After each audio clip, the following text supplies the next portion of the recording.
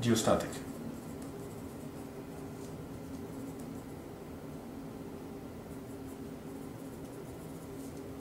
Okay, geostatic stresses. The typical situation for geostatic stresses looks like this. Here's the ground surface, right?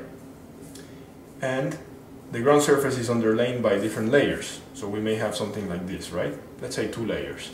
So this could be a sand. This, let's say it's a clay, right? And then down here we have rock. So we have different thicknesses, right? This could be, for example, 8 meters. This would be 10 meters, for example. Okay? And so, let's see, we can say that the water table is here. Let's say this is 3 meters from the ground surface. Okay?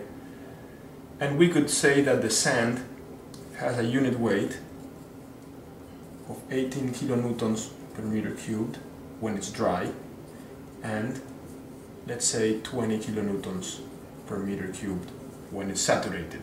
So we would say that the gamma, or unit weight for the sand, from this point here upwards is 18, and from this point here downwards, or this level downwards, elevation let's say, is 20. Okay, because we assume that at this point in time we're going to assume that the soil above the water table is dry, even though it might be moist. Okay. So for the clay layer we could assume that the gamma, in this case of course it's saturated because the water table is up here, right? Let's say it's 22 kilonewtons per meter cubed. Okay? So the question is, what is the geostatic stress here, right? Now that is an incomplete question, because we realize that stress acts at a point, right? Stresses act, or a stress acts at a point.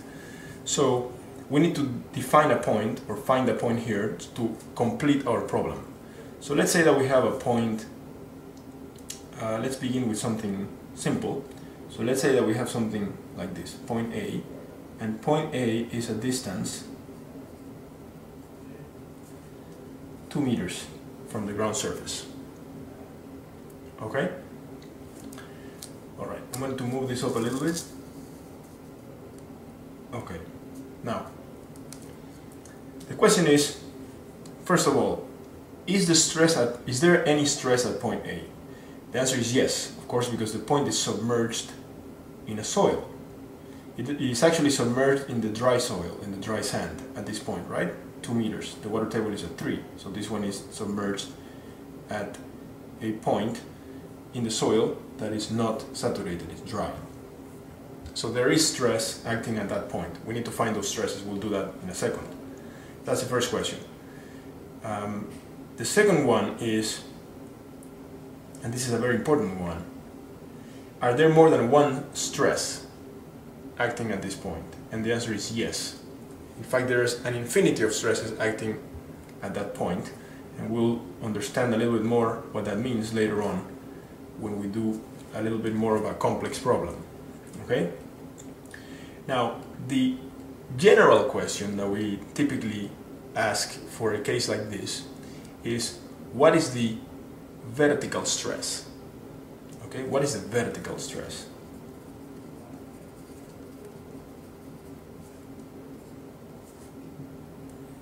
Now, when we say vertical stress, we imply that there is a plane, right, on which the stress acts, just like the example of the box, right?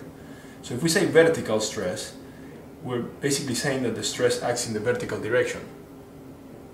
Now, if we imply that this stress, or if we say that this stress is a sigma, or a normal stress, which we typically ask that question, right? What is the vertical normal stress? Okay, then there must be a plane that is perpendicular to this stress at this point, on which this stress acts.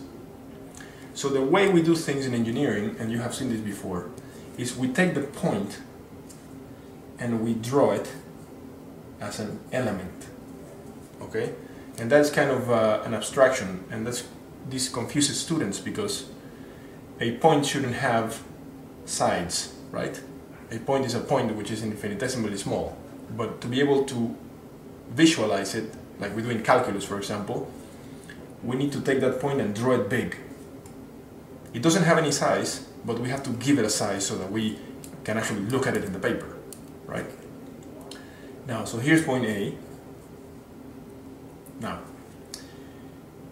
we are asking again, what is the vertical stress at this point? Well, the vertical stress acts at this point in the vertical direction, right? So we could draw it like this, or we could draw it like this. It's the same one. Sometimes people get confused and think that there are two stresses here. No, this is just one stress that acts on one point, right?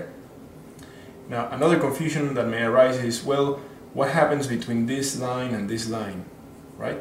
Well, this line and this line are the same line, and that's confusing. So I'll say it again. This is a point, therefore it has no size. Therefore, this line and this line are the same line. The reason why they are different here in this page is because we need to draw it like this so that we can understand what's going on in the paper, right? But in reality, there is no size to this point because a point has no size. Okay, back to the question. What is this vertical stress? Well, here's the plane, right?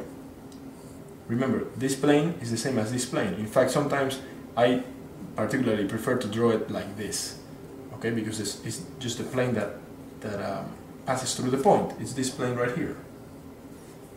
That is the horizontal plane. So the vertical stress, this one, which is the same as this one, they are one, right? Acts on this plane, on the horizontal plane. So how do we calculate this stress, given all the parameters that we have here? Okay, let's keep that in the back of our mind, and let's go back to fluids. Okay, so let's say we have a tank full of water. Here's a point, right?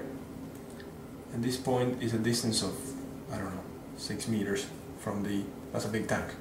But in any case, here's the point, it's 6 meters from the ground, from the water level, okay? It's just a tank of water. So the question is, what is the pressure at this point? Well, this is very simple, right? Because the pressure, let's call it P at this point, we'll then define it as U. But for now, let's talk about it as P. The pressure is equal to the unit weight of water times the pressure head, 6 meters, right?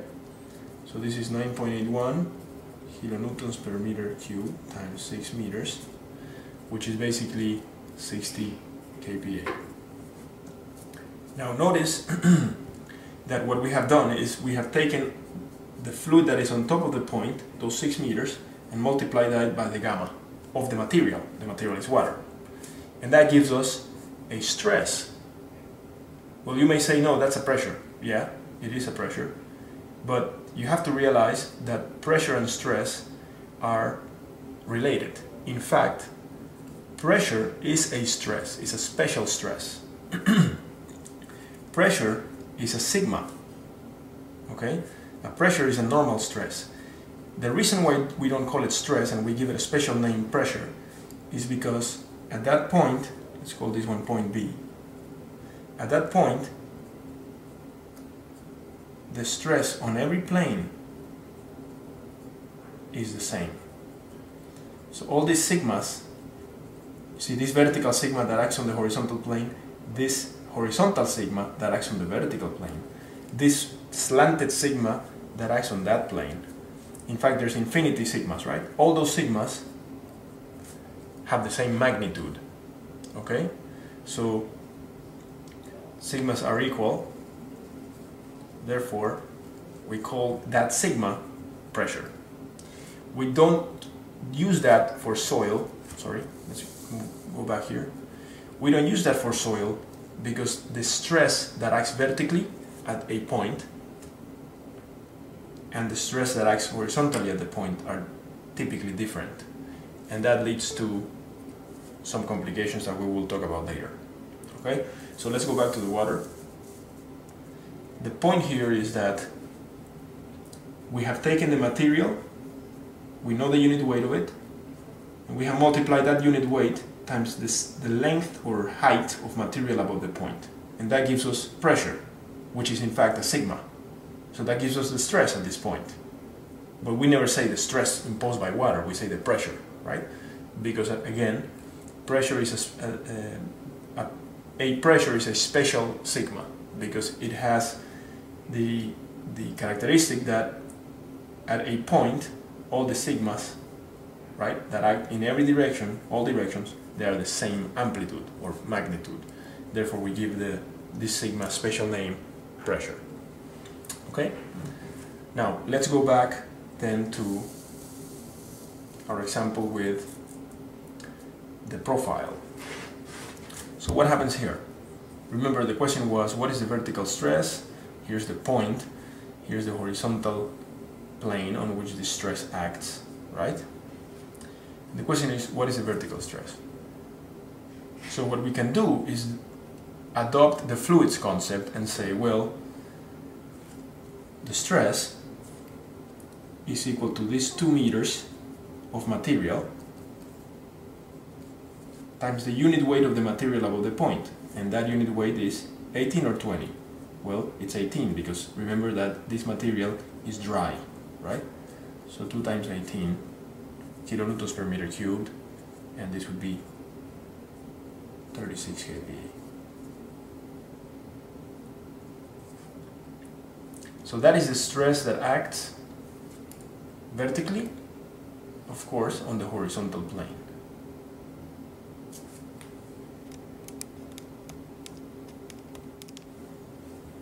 Okay, so there's something very important that we have to say here at this point. We have to modify a little bit or add something to our definition of stress. Not definition, but our characteristic for stress, right? Stress, we said that stress acts at a point, right?